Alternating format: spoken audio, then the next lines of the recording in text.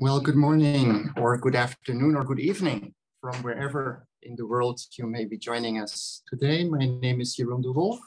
I am the director of the UC Berkeley Institute of European Studies and would like to welcome all of you today here in Moses Hall or on the Zoom meeting or in live stream to our lecture on the EU strategy for the digital transformation. A lecture that is organized in cooperation with our partners from the Center for Long-Term Cybersecurity, as well as the Berkeley Institute for Data Science, whose Associate Director, Professor Heather Haveman, agreed to moderate this event here with us today. Thank you so much, Heather, for doing this. Allow me to welcome our distinguished guest today. We have with us Roberto Viola, who's the Director General of the European Commission's Department for Communication Networks, Content and Technology. Short bio, Roberto Viola has a doctoral degree in electronic engineering from the University of Rome La Sapienza in Italy. He started his professional career in 1985 at the European Space Agency and later worked for the Italian Regulatory Authority for Electronic Communication. And in 2012, he joined the EU Commission, where since 2015, he is the Director General for Communication Networks, Content and Technology. Dr. Viola will speak for about 30 minutes. And after his presentation, there will be ample opportunity for Q&A with all of you here in the room, but also with the people who are following us on Zoom. And again, my colleague, Professor Haveman, will moderate the Q&A. So, Dr. Viola, warm welcome to the Berkeley campus. It's wonderful to have you, and the floor is yours. Thank you. Thank you very much. You call me Roberto, please. Otherwise, I feel even older. So, thank you very much for giving me this opportunity. My plan was to introduce myself. You gave a little bit of an idea. Indeed, nobody's perfect. I have a PhD in engineering, but then I redeemed myself. I studied also economics and law. But I started as a rocket scientist. A lot of fun. When I was getting older, I was moved to be a regulator. And that is a very telling story. Now, jokes apart, I'm today responsible for the digital department of the European Commission. This is the European Studies Institute. So I guess you are more or less familiar how the European Commission works. If you are not, you just wave and I explain. So this department is responsible 360 degrees for digital policies and R&D. So we'll manage the R&D programs of the Union in quantum and artificial intelligence. We are responsible for the supercomputing program, R&D in cybersecurity, and the policies. And this is a unique combination, which is very useful because we are also responsible. You know, we have the monopoly of proposing legislation in the Union as Commission. This is a rather unique setting that you have studied. So we propose all the laws about media, telecom, and online platform, e-commerce, that is also, and cybersecurity. So this is also the responsibility of DG Connect. And this interesting mix, we try to manage as close as possible, specialists that understand what we are talking about, lawyers, economists, try to work together as a single team. This is also what I created when I was appointed CEO of a regulator. The immediate thing I did, coming from a technical background, I made sure that the specialists would work with the lawyers, would work with the economists. Normally, what I find is that technical people work well with the lawyer. They are very much structured, and the economists don't work with both of them because they simply don't believe in, rules, sequencing, and logic.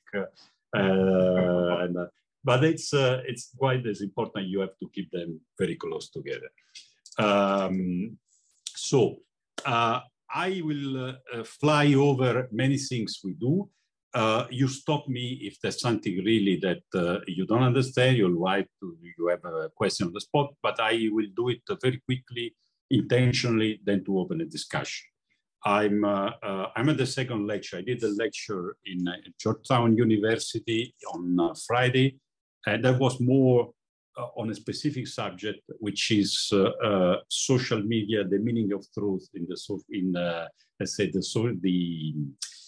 social media society and things like this. I'll touch on this, but it's not here. It's more really, I mean, an helicopter view of what all the policies of the European Commission, the European Union. But stop me if there's something really you didn't understand, you want to know more, and then we have, in any case, a Q&A session. So I start from this. One of the responsibilities, and this is the economist doing it, of my team is to measure the status of economy and society, digital economy and society in Europe. And we invented this index, which is now a bit of a world reference. It's a composite index where we measure human capital. You see from the colors that are marked as bars, human capital, connectivity, integration of digital technology, digital public services. Because normally you find those things decoupled. What we did, and then later on convinced the OECD to do it in this way, is to combine them. And of course, the weights are a little bit, I mean, our, let's say, assigned with our feeling and modified over time. There's a long stakeholder involvement process. So now they are stabilizing, but it's a mix of the elements that give us an idea how the society and the economy are doing in terms of digital. The message with this slide I want to give you is that the EU is very diverse. You have top of the league countries which are, for instance, well above United States in many respects. If you take US as a comparison, US sits more or less here, a bit above the EU average, but not too much. And then there are a group of countries which are well below the average. So one of the issues in digital policy in the EU is to manage this difference. Which is partly an economic difference in terms of GDP per capita of countries, but it's not just the GDP, because you take countries like Germany, you take countries like, for instance, north of Italy is the highest GDP of Europe and still sits there. So there are also historical reasons. There are many other reasons that make this difference. This difference is one of the challenges of the digital policy in the EU. Now, we tried over the years to invent, I'm moving maybe too much for the Zoom. I mean, that's, I'm very sorry. This is my Italian nature. So we try to be as much as we can holistic in our approach. So to give a sense of direction where we want to be. And of course, what we want to do is to live in the future. That's where we all want to be. And we kind of said, let's look at the end of this decade. Now, this idea to have a decade-long strategy was published on February the 8th, 2020. After 10 days, we went in lockdown. And the world changed completely. And the vision about how to use digital, how to interact digitally completely changed. But this is, I mean, interesting to see how this vision immediately, so from theory, we passed immediately to application. That's what I wanted to say. So you have seen it in the DESI index, also in terms of policy, I mean, direction of travel, we call it a compass. We like to navigate on these 4 cardinal points to look at, I mean, and I don't know whether you have a preference. I mean, I'm again, a rocket scientist in space. There's no specific orientation. But I would say, leave aside space. If there's something that's really very important, it's the human factor. All over the world. You have learned, I mean, it's very clear that we are into a scarcity of skills. We are more and more entering into this. the complexity of our society demands we have about, whatever you think, going from data analytics, going into cybersecurity, going into soft skills, going into coding. There's a huge, huge gap of skills in Europe, in the United States, a bit everywhere in the world. So we have set certain targets, and this is clearly skilling, upskilling, reskilling, new, entry into the workforce is a big priority for us. That's an issue, an important issue about upgrading our infrastructures. And when we talk about infrastructure, it's not just the pipes, the dumb pipes. For us, it's a broader meaning. It includes cloud, it includes computing, it includes, what in a way we call the data factories. So this is really something that is very important. Again, a society, a functioning society, a modern society, it's resting on very modern digital infrastructure. Without this kind of infrastructure, there's no such. Sometimes I like to use the concept of zero distance society, a bit of an oxymoron, if you like. So the idea is you can be in Berkeley, you can be, as you said, somewhere in the world. You are in the same place, you have zero distance, as long as you have the skill to understand what we are talking about, as long as you have the infrastructure to be connected. You can be in the center of San Francisco, in the center of Brussels, in the center of Milan. If you are without the skills, you have a lousy connection, you have no access to cloud infrastructure, you are millions of miles distant from someone else. So in modern society, the interaction and the complex interaction is not just the physical distance, it's also the digital distance. And that's why, post-COVID society, it's a zero distance society, as long as you have the quality of infrastructure, you have the skills, you have a thriving business sector and a government that functions digitally. The more you have impediments to this vision, the more the distance becomes long. So one way that we want to change the DESI, we want to make it a distance index. So as very much in the past we were measuring the distance in terms of physical distance, now you can measure the digital distance. Businesses, the transformation of business is particularly complex in Europe because the structure, as you probably know out of your studies, of the European economy is made of many small companies. And many of them are brick and mortar companies, which are distant from digital. So it's a daunting task to go in a place where, for instance, they manufacture shoes and convince them that to be competitive, you need to step up. But the argument we're trying to use is that, of course, you have a skill which is unique in the world, you have bright designers, but your competitors, maybe in the Far East, will use laser scanners to scan the food, will use laser cutters driven by AI to cut the leather, and then machines to print the shoes. So if you are not going in this direction, you might be the best designer of shoes, but you will not be having a competitive product on the world market. So to do that, we have invented the concept of digital innovation hubs, where small companies are coming in and they can test new technology, like 3D printing, like laser cutting, or other things. Of course, machine-driven AI, laser cutting, I should say, they also. And so these are extremely expensive things. They cannot afford it, but together in co-working, they can do this kind of thing. So we are very much trying to do this business transformation with the idea of co-siting, co-working, getting the small companies in. Governments, our vision is government in the palm of your hand.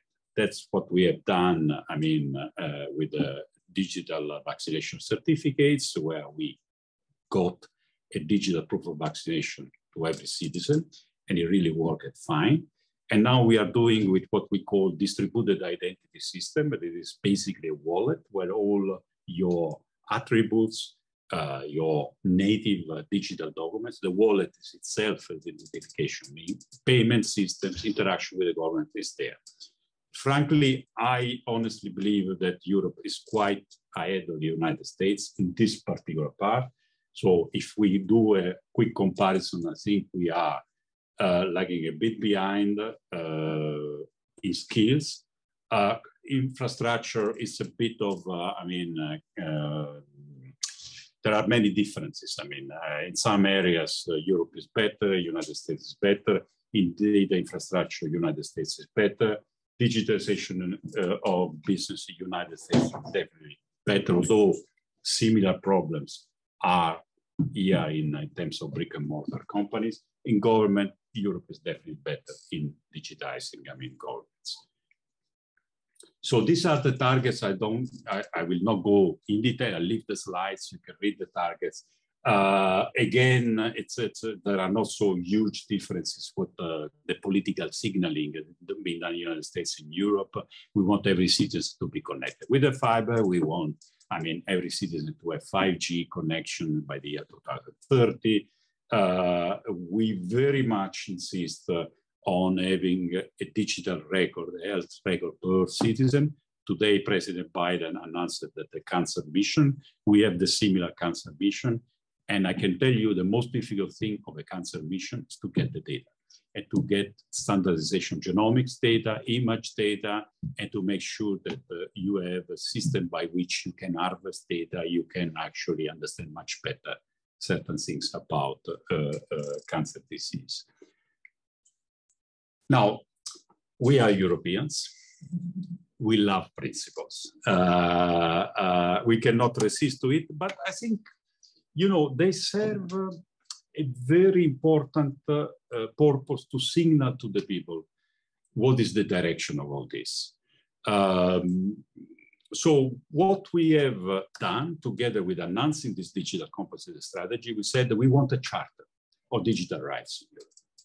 A charter that should be signed by all the EU member states, what we call the Council, and the Parliament and the European Commission. So the three EU institutions signing together a charter which is, it's not legally speaking constitutional value, but politically speaking is very similar.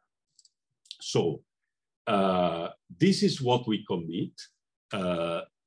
And we committed, of course, by implementing it through legislation or by implementing through programs, funding programs. And we thought that having this kind of call of duty of the institutions publicly signed and presented to citizens will give a sense of ownership and direction, so that digital is not just about tech companies making a lot of money. Digital is something, together with the green transformation, is a societal challenge to get into something better for the citizens. And of course, the whole idea, and that's how we sell it, we pitch it, is citizen at the center of this transformation. So the charter is ready. We are now into the final refinement in terms of the text, and will be signed, I hope, soon by the three institutions. And you have my colleague Thibault in the room, which is responsible for the charters. So if you have a difficult question, ask me, don't ask me. Okay, so this is the helicopter view of the policies, how we, let's say, blend the various things. Now we go into the various strand of regulatory and legislative policies. And we start with platform. We have, been working for the last 3 years on two laws, basically, that would regulate platforms, the Digital Service Act and the Digital Market Act. And in the room, there's Gerard de Graaf, which is now responsible for the San Francisco office, which was leading the teams. So again, difficult questions to him. So what are the concerns that we try to cure with the DSA and the DMA? I mean, digital platform, large companies that provide online platforms are not charity organizations. They do it for money. You should never forget, because I mean, of course, they pitch it in a way. I mean, this is beautiful for you. It's a nirvana thing that will get everyone better. And this is, I think, also at the beginning of this journey, many politicians believe in it. And it's partly, I think, frankly, true that the transformative power of online platform got us probably to a better place. Probably, I mean, judges are still out there to decide on this.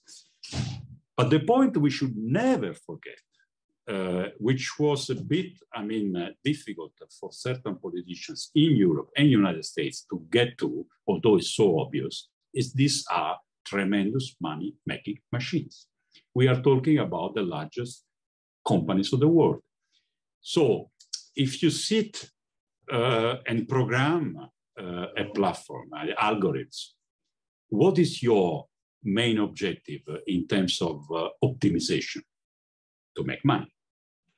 They will never confess it so bluntly, I mean, but this is what is the purpose of the exercise.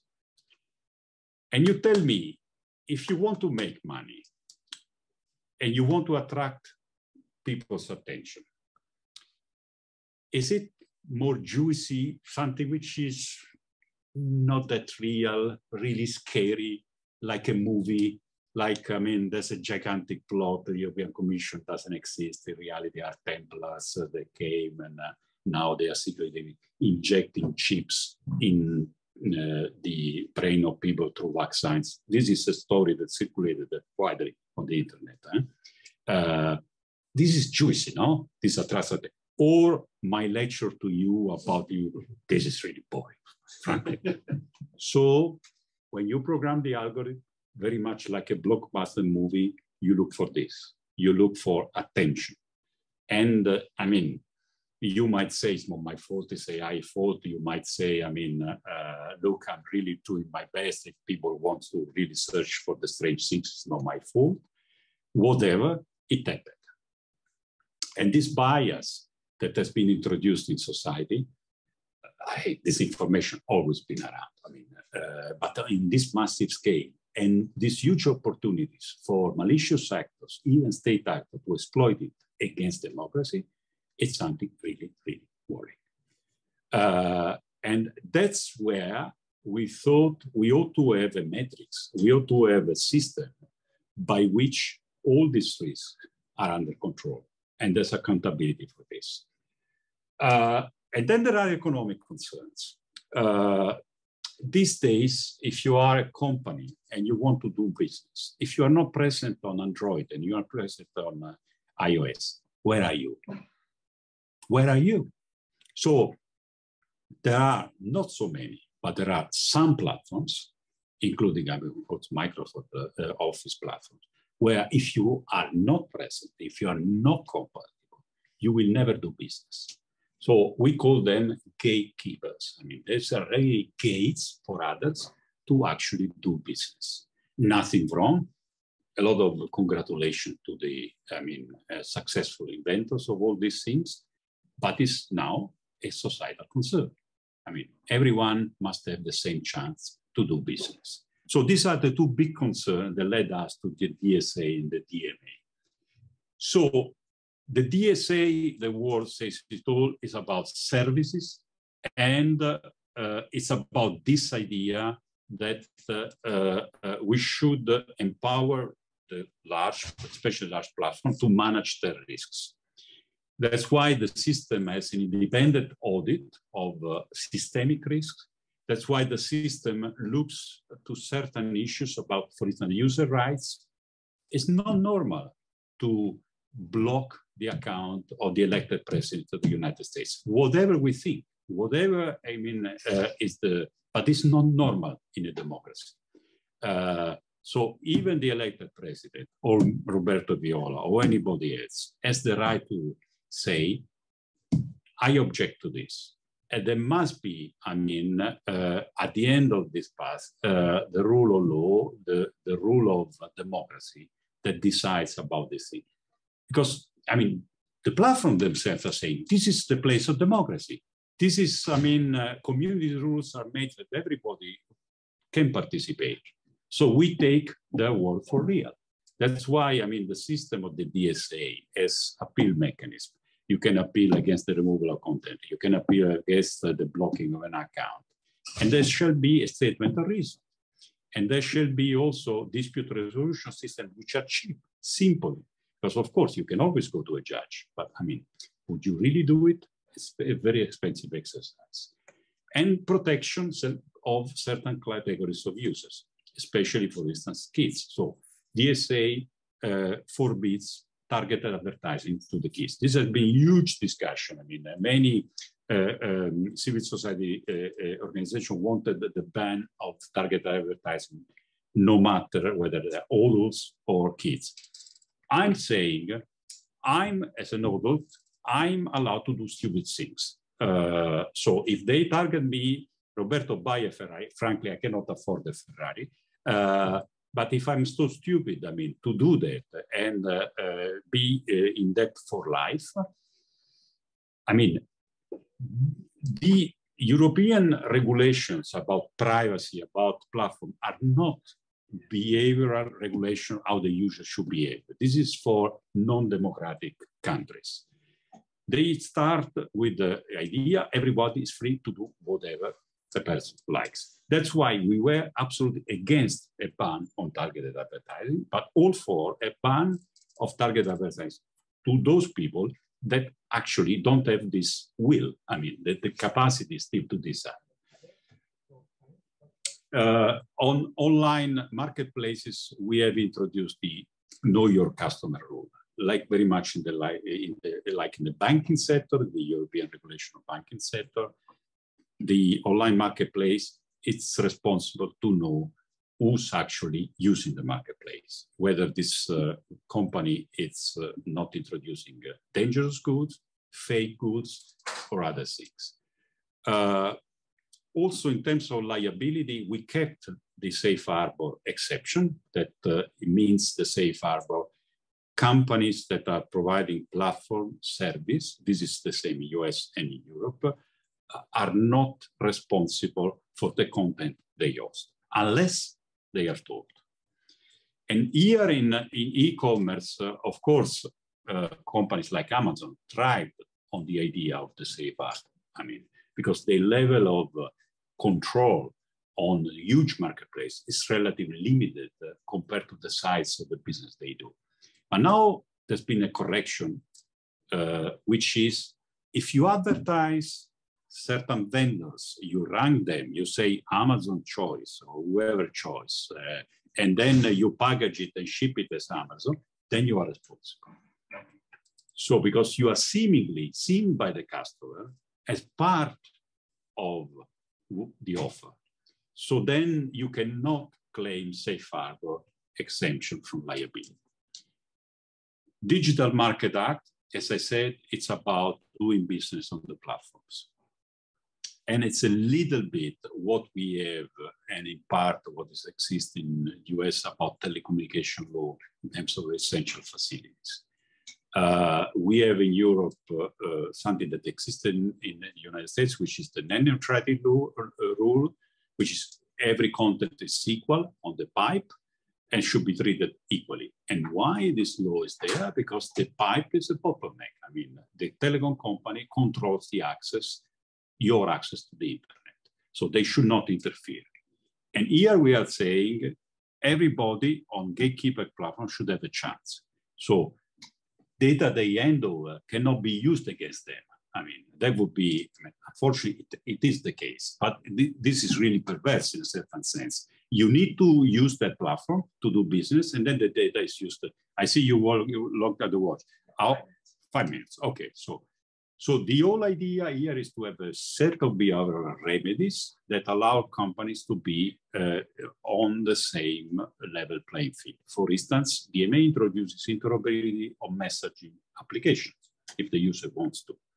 to avoid that you have this lock-in effect and everybody's on WhatsApp and there's no possibility for a startup to actually emerge. This is a technique that has been used in telecom with number portability to allow smaller telecom companies to get market share. Now we are using it for platforms. Now, cybersecurity, of course, these days, especially after the Russian aggression to Ukraine, it's a very high concern. And it's the other side of the coin. When it's digital society, of course, comes the risk of the cyber attack. Yeah, you have the numbers, so you will have time to read them, but of course, the numbers are quite telling. I mean, there are cyber attacks every second. What is our philosophy? It's to empower the public authorities, the member states, to do their job, to have a risk management framework in place, and something very important in cyber is to instigate cooperation and information exchange. Cyber criminals know no border. And one of the things that happened, take the WannaCry attack, believe it or not, it happened it always happens on Friday afternoon. And the cybersecurity alert centers, believe it or not, were communicating with faxes, not even email, faxes. So the people, I mean, the guy got the information that there was an attack on all the Windows systems, on the railway system of Germany, send the fax around 7 o'clock on Friday and stay there till Monday. And in the meantime, I mean, the UK health system has been infected, banking systems in Spain have been infected, all around you. So time is of the essence, information exchange is of the essence. The more you know, the more you. But of course, this is a secretive community, so you really have to push hard. That's why it's in legislation, they need to share. Now, media policy, we have the two legs of media policy. We have the regulated media, very much like in the United States, so the traditional television, what we call online services, I mean, linear online service. The non-linear services are video on demand, video sharing platform. There are rules on advertisement. And then there's the whole story about disinformation. Disinformation, there cannot be a law to govern disinformation. There cannot be. I mean, because if you do something like this, then you are saying that public authorities, they have the monopoly of the truth. As I said, we have the monopoly to propose legislation, but not the monopoly of the truth. So we will always steer millions of miles away from the idea that the truth can be regulated by law. And that's why we have working relentlessly over the years on a code of practices information with every large online platform of the world has signed this code. We have refined this code. We have created an independent observatory of fact checkers. And we really trying to walk through this very difficult path, which is to do something against this information without being interventionist. Now, what we'll do, so is this one. This is new legislation that will be announced by the President of the Commission actually tomorrow. This is really Terry, what we are trying to do here. And I spend 1 minute more. I know you are looking at the watch, but allow me 1 minute more. Now, you know, we have an internal market rules, and the EU is the largest internal market of the world by size, in terms of economic size, including for digital. So we regulate the quality of bananas, we regulate the quality of apples and other products. But what about the quality of information? Is there a right for the citizens to have quality of information? Of course, the right is for the citizen to choose. But is there something we can do beside the constitutional protection, which is sacred about information? So, as I said, you might say this is absolutely no go, and it's a foolish project. But you know, the consequence of having no law, and this has been also, I've seen a lot of debates in US scholars over this, having no law on quality of information means you have no powers to do something, things go wrong. because the European Commission cannot act on the Charter of Fundamental Rights. We are an executive body. To act, we need power. There are things in some parts of Europe which are not going well in terms of information, but we have no power. But even, I mean, where things are going well, and you take Mr. Bezos buying Washington Post, or Springer owning Politico, perfectly fine, perfectly okay, no problem whatsoever. But we want to make sure that citizens are alerted that there might be a conflict of interest between ownership and media, the way media editors work. So this new media law will say, I don't care which measures you can take, but in professional media, you must be sure that the editor in reporting the news is free to organize the work, and the journalists are free to organize the work. Of course, being the owner, you can give the business plan and the overall line. But the overall line cannot be, you've write that Roberto going to Berkeley is saying a lot of foolish things about the problems of online platforms, because this is really convenient for me. This piece of legislation will forbid, well, it's already, frankly, ethical forbidden, and it's forbidden by journalistic codes. But just, I mean, just for the sake of, avoidance of the doubt, this law will say there must be a separation between the ownership of media and the professional journalists. The other thing we do is protect the journalists, the journalistic sources, because this is the most delicate thing in democracy.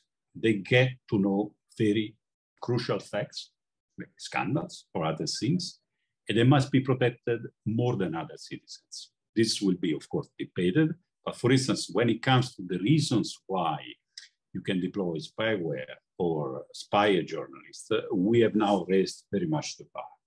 It must be really a serious crime, like rape, terrorism, horrible crimes. And in many member states, the list is much longer today. So for instance, aiding an immigrant to enter a country is considered a serious crime by almost all the legislations. But this could be a moral disobedience of a journalist. So can you spy the journalist because he's helping immigrants? So these are very tough things. We'll try, stay tuned.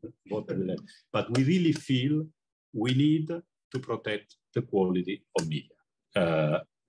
Because we can, as I said, we cannot act on the truth, and we will never do that. Let's protect those that are the professionals that mediate. Right? Of course, you choose them, but at least they have a professional life, which is a little bit more protected. Oh, what they did. So, okay, the last point I want to touch is what to do about data. Very quick, 30 seconds. So there are issues in the modern society. When you buy something, you also buy the data which are with it. Every object is connected. Your car, your dishwasher. Are you the owner of the data, or you simply, getting a kind of gift from the producer of the device? Now, the Data Act tries to strike this balance. The answer of the Data Act, you are both owners. You are owners because you bought the thing, so you have the right to repair it wherever you like. You have the right to exploit the data for your business or for your household. But also the producer has intellectual property rights on the data, needs the data to improve the products, and needs the data, for example, for the safety of the product. So it's a kind of co-ownership equilibrium that you need to safeguard. Also very important that you must be able to strike automatic contracts, what we call smart contracts with data. So basically, you should be able to tell wherever the car comes near a wireless charger, we're not yet there, I will be there. Then the car automatically does an handshake and loads energy and pays. I mean, this is a smart contract. And now we are introducing a legal framework to have smart contracts as part of the acquis, the European acquis. I will stop here. The rest is on the slides. And now, floor is yours to animate the Q&A. So, thank you very much.